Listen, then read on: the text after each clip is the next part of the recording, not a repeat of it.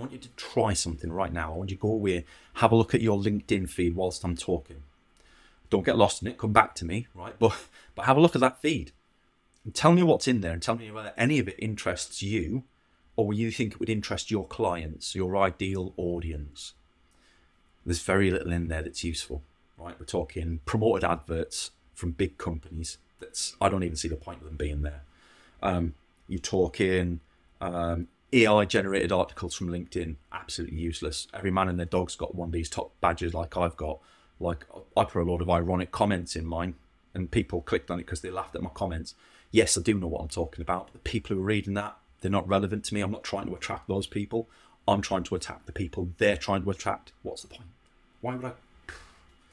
Anyway, I've also got people sharing that they've been promoted, brilliant. People sharing that they've left their job, not so brilliant sometimes. I've gone on holiday. Here's me at a conference. Here's our new starter. We've done a rebrand, launched a new website. Got a new product out. None of it matters. You know it doesn't. I know it doesn't. Your audience know it doesn't. But that doesn't mean LinkedIn's not valuable. It makes it very, very easy for us to generate noise ourselves and catch people's attention. Of everyone that's on LinkedIn, and we're in the billions now, right?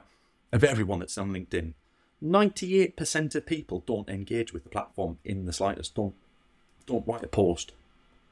Have never or very infrequently write a post. And when they do, it's resharing the company page. So I set Javelin up to help share best practice advice on how to reach your audience through LinkedIn primarily